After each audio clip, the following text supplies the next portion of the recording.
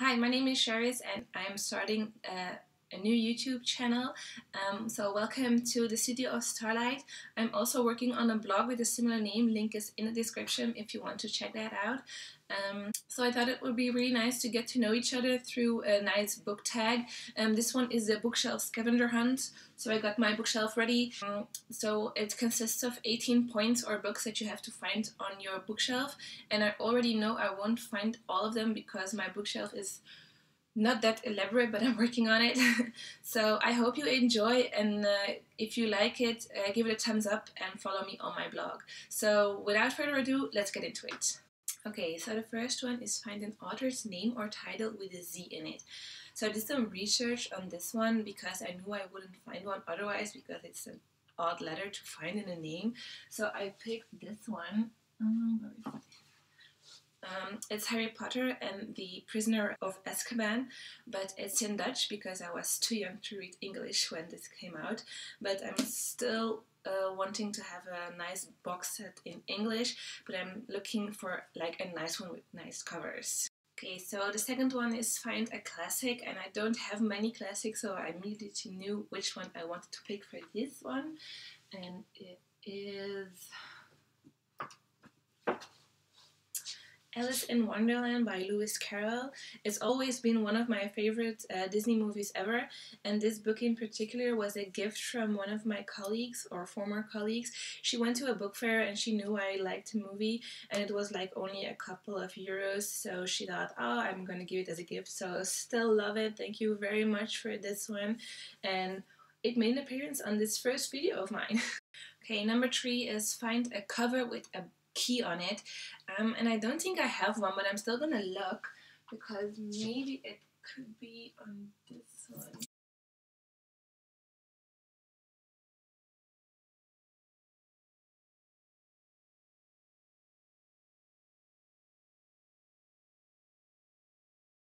Okay, I don't think I have one with a key on it, but I did have one with a key on it. It was one of the Vampire Diaries books, but I brought them to a second-hand shop like a couple of years ago. But I do remember it that it was like a key with blood on it because, well, vampires. But I don't have it anymore, so I have to pass on this one.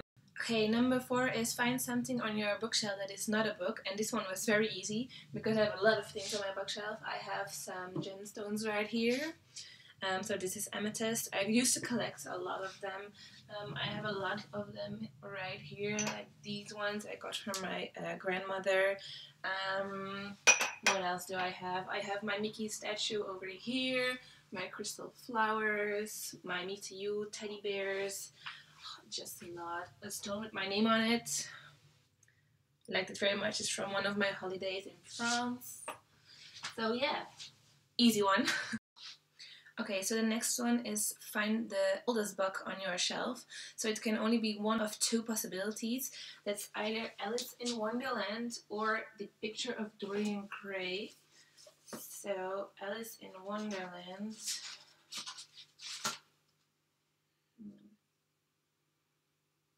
So this in particular was from 93. And The Picture of Dorian Gray, first published in 1890. So this one, The Picture of Dorian Gray from 1890, not this edition, but the first edition of this book was from 1890, so this one is definitely the winner. It was a good book, but it was sometimes difficult because there was a lot of politics and philosophy in it, so I liked it, but it wasn't as a quick read as any other. So for number 6, we have to find a book with a girl on the cover. Because I read young adults a lot, it's very easy to find one. So we have the Mortal Instruments series, the Mockingjay or Catching Fire. A lot of my historical novels have ladies on them, but if I'm going to pick, I will pick this one. I just finished it like a week ago. It's Court of Mist and Fury from Sarah J. Maas. It's a very good book. I really loved it. It's better than the first one. I'm reading the third one at the moment, so The Court of Wings and Ruin. It's almost finished and I'm trying to get it to finish this week so I can read another book. But yeah, so this one. Okay, for number 7 we have to find a book with an animal on it. Let's see.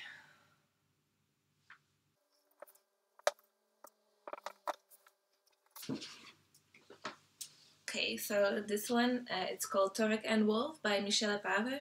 It's one of my older books. It's in Dutch, so it was when I was really young and I couldn't read English as well. But I did like it. It's a whole series. There are 6 books of it, and it's really easy to read. So if you're still young and you don't really like reading, or you don't read at a high level yet, it's really easy to read those. It's set in ancient times, and a boy has lost his father in the woods, and he meets a wolf cub, and together they have to fight the darkness that rules the earth at that moment. For number 8, we have to find a book with a male protagonist. So this is really hard for me because I don't have a lot of them. Let's see. I could go back to Harry Potter, but I already mentioned that one, as well as Stork and Wolf. So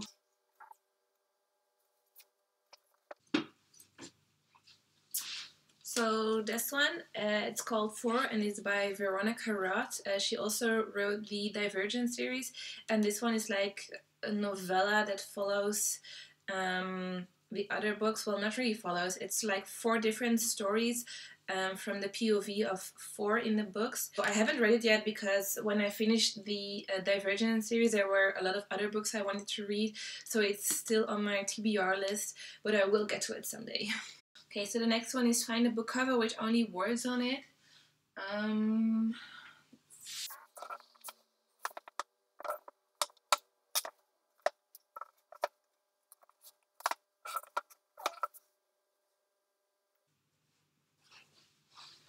Okay, so the closest I could find was the picture of Dorian Gray as Oscar Wilde again. So it does have a little bit of the swirls around it, but it's the only one without a picture or like a drawing or something. So I have to do a repeat on this one. It's the closest one I could find. For number 10, we need a book with drawings in it. So I know which one I wanted to pick. It's over here. It's Fantastic Beasts and Where to Find Them. There's some of the pictures of the Fantastic Beasts in here. It's not really pictures, but like artistic drawings. So like this one, this one. First I thought I wouldn't like this book because it was just the script of a movie, but when I watched the movie I wanted it so badly, so I bought it and I read it. And if you read it after you saw the movie, it's much easier, and the jokes really make you think about the movie scenes, so that was really funny. Okay, so for number 11 we need to find a book with gold lettering on it, and I have a few of them, but I wanted to pick a newer book. Let's see where I put it.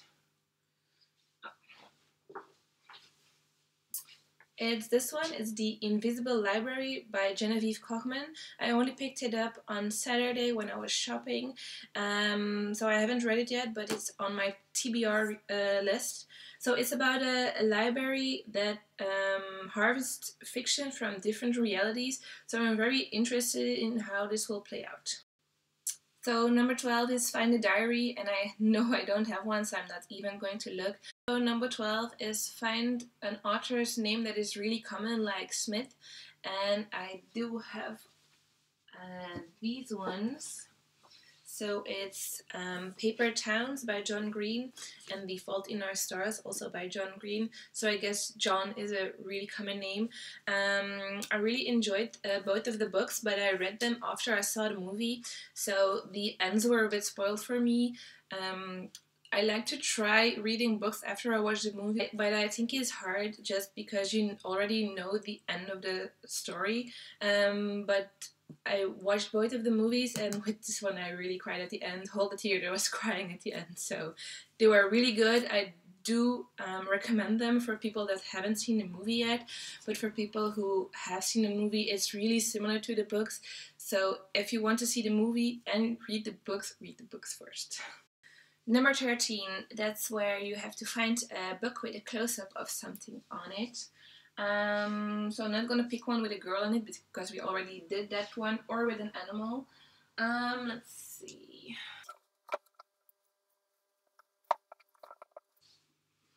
I guess it should go as a close-up, so it's a close-up of a crown. It's the Red Queen series, so this is by Victoria Aveyard. It's a really good series. I waited a long time to read the third one of this because it just came out this year. It's about a world that is divided between reds and silvers. So the reds have red blood and the silvers have silver blood and have special abilities. And the reds are being used as slaves by the stronger silvers. And there's one girl that has special abilities, and she will try to overthrow the silver rulers of them. So it's really, really good if you like young adults. It's a bit of sci-fi fantasy, so if you're into it, you should read it. It's a really good fantasy novel. For number 15, we have to find the hardcover without his jacket. So I don't know if I have one because I always keep my jackets because they're mostly more nice or more decorated than the hardcover itself. But I don't really have that many hardcovers. I do have this one. Carved and Marked by Veronica Roth, but it still has a sleeve on it, so it doesn't count.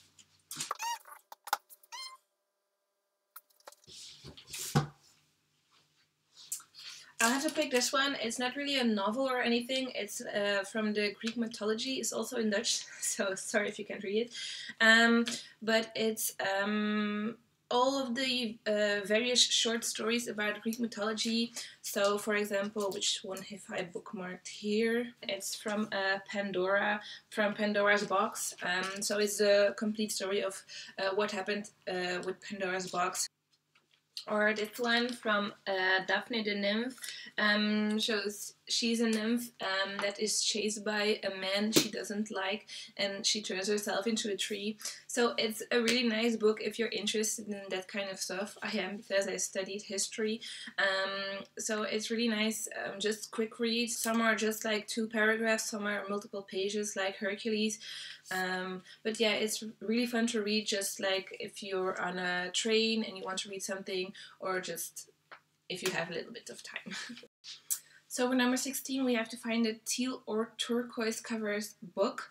And I know exactly which one I wanted to show you. So it's not on my bookshelf because I'm currently reading it. I almost threw, so I'm right there.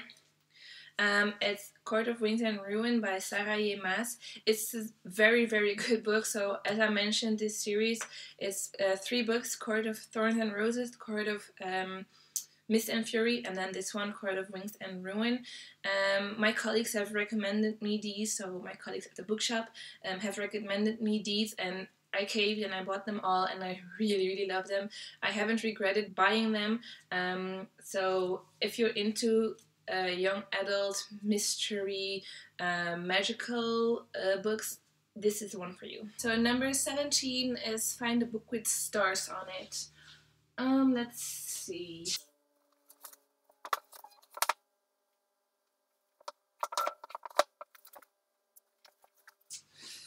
Okay, so this one is Caraval, and it's by Stephanie Gaber. So it's also one of my newly bought books. So I also bought this on Saturday. It does have like tiny stars in it, if you can see. It's the only one who can fit this category. I saw it on a lot of other YouTube channels that people read these, so I'm very curious about this one. Okay, so for the last one, we have to find a non-young adult book. So these are almost all young adults.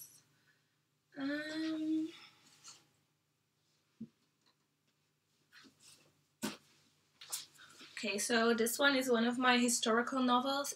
So it's called The Other Queen by Philippa Gregory. I have some other books of her. I have 3 Sisters, 3 Queens, The Queen's Fool, which one? The White Princess, and The Virgin's Lover.